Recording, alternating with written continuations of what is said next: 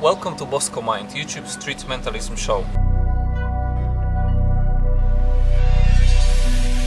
Some time ago one of you gave me the idea to present to you all the process how we record the street magic and street mentalism. So this is what I'm going to show you today. There are a few things which you need to take into consideration when recording your street performance. First of them is to prepare the crew.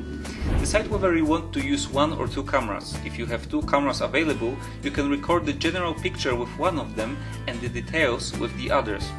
With two cameras, you will be able to show precisely the reaction of your spectator when it comes. Before you go to the streets, speak to those who will record you. Explain to them your routine and what do you want them to catch at each moment. This will allow you to show your effect in the most appealing way. Finally, avoid changing your crew. If you record different performances with the same cameramans, you'll see that over time everything will go very smoothly.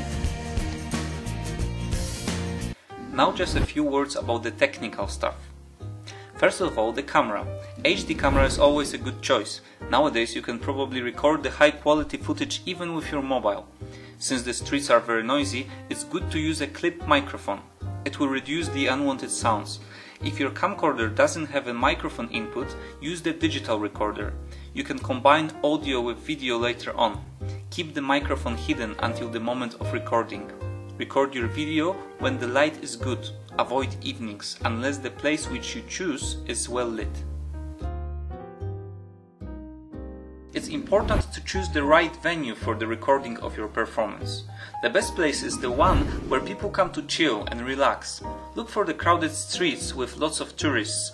Parks are also a nice alternative.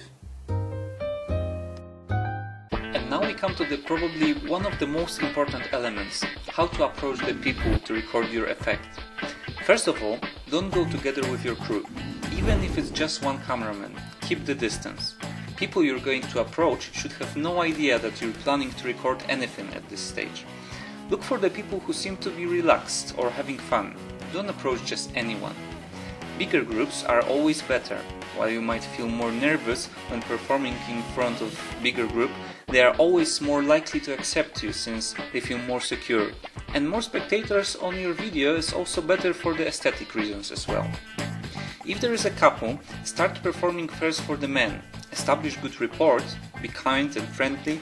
This way when you start performing later for the girl, he will react nicely. If you change the order, you might often find that the men will try to spoil your performance.